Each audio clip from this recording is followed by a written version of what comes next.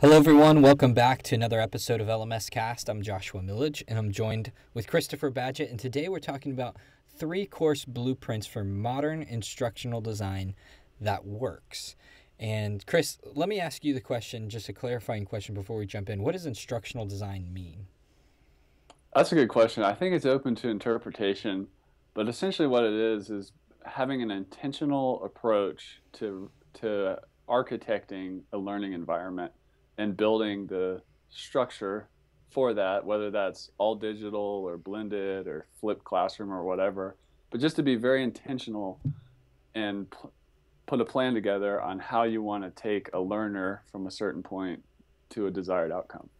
Yeah, and the way that I would say it really simply would be, how you structure your course.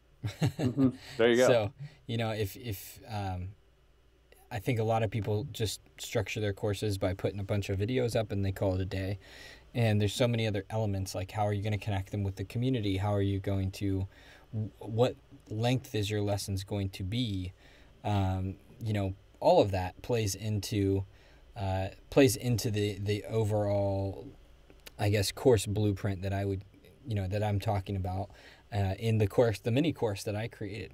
And if you're interested in taking that, actually, you can head over to course. You could actually text us by sending us a text at 33444, and you just text course blueprint over to that address, and we'll send you a link, and you'll actually be able to take the course that I created on course blueprints. And I structure it, I kind of introduce 3 different course blueprints. The first is a course blueprint that's really focused on behavioral change.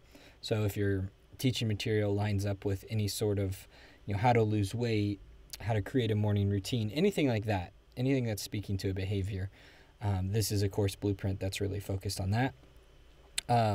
The other is a learn a process blueprint. So if you're teaching how to build an email list or how to SEO, YouTube videos, something that's more step by step, there's a specific structure for that and a blueprint for that.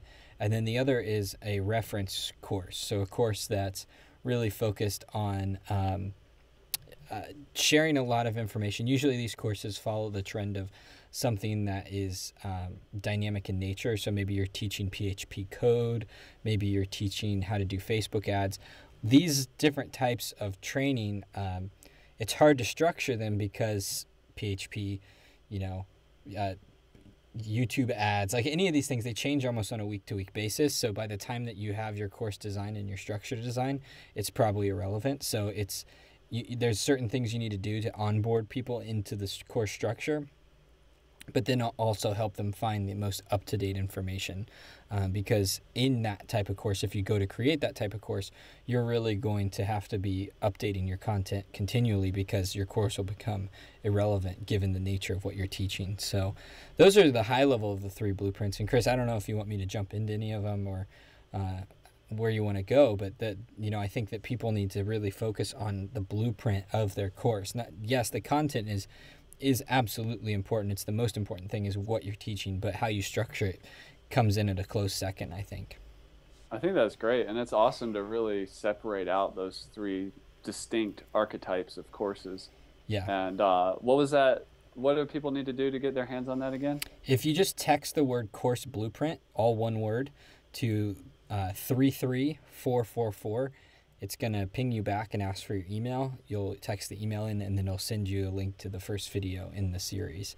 And I'm really excited because it's something that I've put a lot of time and effort and energy into. And I think people will enjoy it. I introduced those 3 blueprints in great detail. So, yeah, check it out. Maybe let's drop us just a tip or a spoiler from the behavior change blueprint. Like, what is one of the coolest things that you find in that particular archetype? Yeah, in that archetype, I think that out of more so than any of the other archetypes is that there's a couple things that are true against all of them. So I'll start there, and then I'll give one away because I need the context of human motivation. So human motivation, is interesting. Like, we all get very motivated after we take certain actions. So for instance, you buy a book on weight loss You're the most motivated when you bought the book. But over the course of the next few days and weeks, like, did you finish the book? You know, like, Right. I didn't, you know. Yeah. Or same thing with a course. You bought a course on how to build an email list. You got through the introduction in lesson 1. You didn't get any farther. So this is just a common human motivation patterns. You register for a course, you make a purchase, you have a spike in engagement. And so across the board, you need to take advantage of what you tell people to do first, because the odds that they will consume that are the highest. So, you know, for me, when it comes to behavioral change, it's really setting up and continually selling the change. So Right. you had a pitch to sell them into the course. Now you need to pitch them immediately to finish the course, and So why they keep need them to motivated. keep them motivated, and tell Yeah. them what they're going to learn at the end of lesson 2, lesson 3, lesson 4. Like, show them the positive progress that they're going to experience over the life of that course, because you need to basically open a bunch of loops and then close them in each lesson.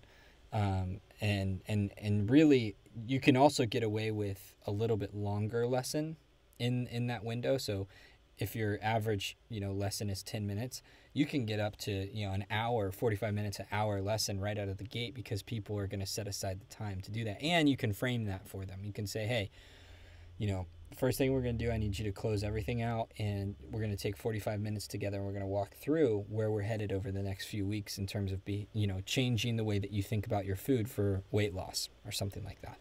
So that's really true. I think the thing about the behavior change course is most people really fail to put things in the path of their student that gives them positive results.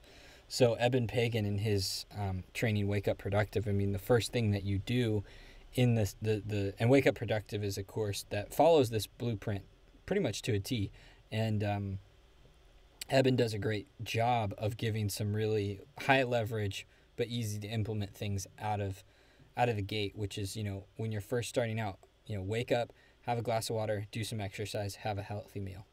Like, that's it. You know, that's all you're doing.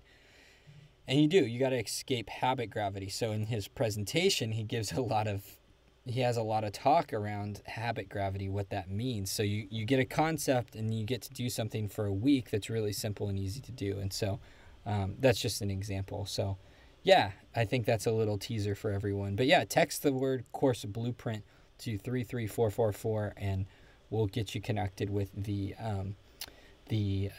first video in the series. And I also do some other kind of fun things. I'm tracking to see how much of each video someone watches. So if they consume the content, they get rewarded. So you'll see what that means if you jump in and consume all the videos. So yeah, that's a little bit of a sneak peek for everyone. Good deal.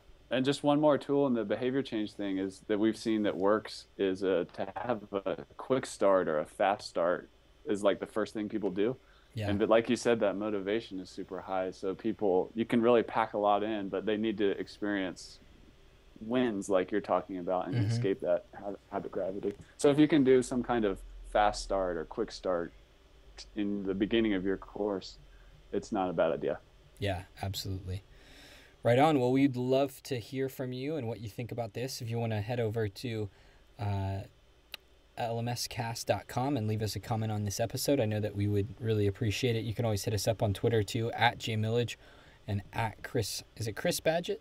Yep, at Chris Badgett. At Chris Badgett. Cool. Well, until next week, we'll talk to you soon.